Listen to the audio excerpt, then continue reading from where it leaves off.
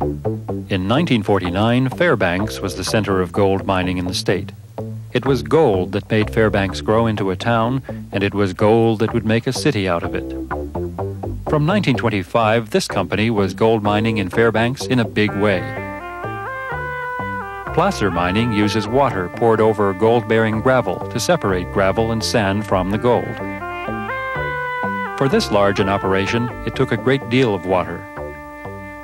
The company used a complex of ditches to bring it in. Hydraulic hoses forced warm water into the frozen muck or overburden layer above the gold-bearing gravel. Sometimes the layer was 200 feet deep. It took 2 hours just to clear 2 inches. 48 hoses were needed to clear an area for one dredge. The hoses also exposed Ice Age fossils, which were given to the museum. The next layer to remove was the gravel that didn't contain gold. The drag line, the largest in Alaska at the time, scraped up 40,000 pounds to a load. The base slid on pontoons so it could move continuously. Excess gravel became the bed for the highway to Anchorage. Finally, the gold-bearing gravel had to be thawed before the dredge could go to work. Men hammered points into the ground, either by hand or by machine. The points were hollow to jet warm water into the frozen gravel. While the machine was no faster than the men, it took much less effort. The interior's frozen ground made mining exceptional. It took 7 years from survey to gold bar, mostly in preparation for the dredges.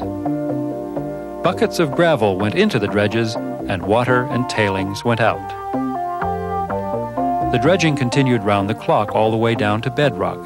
The machine could pivot on its shaft to maneuver to more rock. 9 months a year, dredging never stopped. Crews housed on the sites worked in 3 shifts.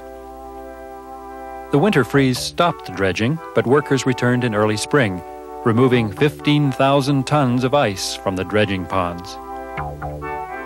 Cleanup every couple of weeks was actually removing gold from the riffles. Gold-bearing sand remained when the gravel was washed away. It combined with mercury to form a solid amalgam. Paddling separated the amalgam from other material. The boxed amalgam was taken to town and shoveled into a retort and melting furnace. Heat separated the mercury, which distilled out as a liquid to be reused. More heat melted the gold and released impurities.